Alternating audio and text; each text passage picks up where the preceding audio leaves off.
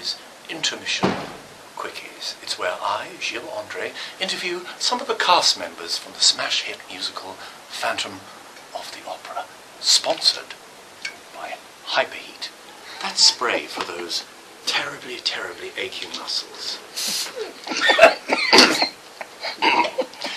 And now we meet a legend of the theatre. Please welcome the one and only Philip Griffiths. Hello, Philip. Good evening, Monsieur André. And how are you? I'm very well, actually. We're in the intermission of this evening's performance. How's it going? It's going fine. Very good performance. Now, you have seen quite a few performances. How many performances have you been in? No, actually, let's refrain that. How many years have you been doing the show? This is my 18th year. I joined Phantom of the Opera in 1980. In 1980? 1990. He didn't study maths at school, you see. In 1990. Well, that's wonderful. And for an actor to be in a show for that length of time, which is quite rare, how do you keep it fresh each night?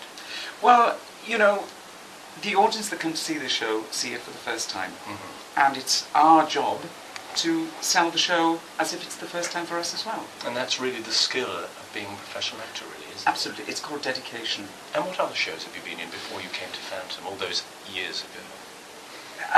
Evita, which was 1980. Mm-hmm. That's when I went into Evita, 1980.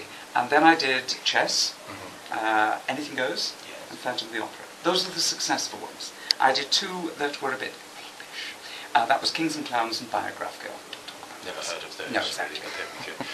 Now, Philip, you've also been a resident director of this show. Tell the viewers at home, what's it like to be a resident director and what the job entails? Resident director looks after the show. He keeps the actors online to make sure that their plots are all right. He rehearses all the understudies. Just generally looks after the show, really.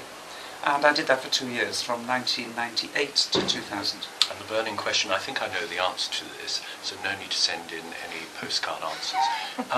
What do you prefer? Do you prefer the acting side or the directing? No, I prefer the performing side. Although, I did perform as resident director because I was understudying two roles as well, Monsieur André and Piangi. Piangi? Now, that must have been a challenging role. It was indeed. I didn't suit the role physically. No. But I enjoyed the character. I bet you did. That's wonderful. That's great.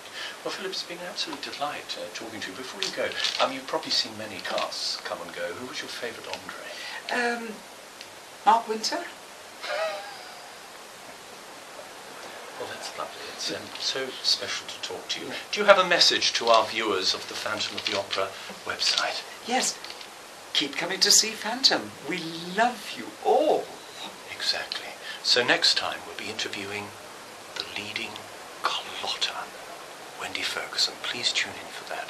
All the best from me, Gilles André, and Monsieur Ray. Goodbye. Philip Griffiths.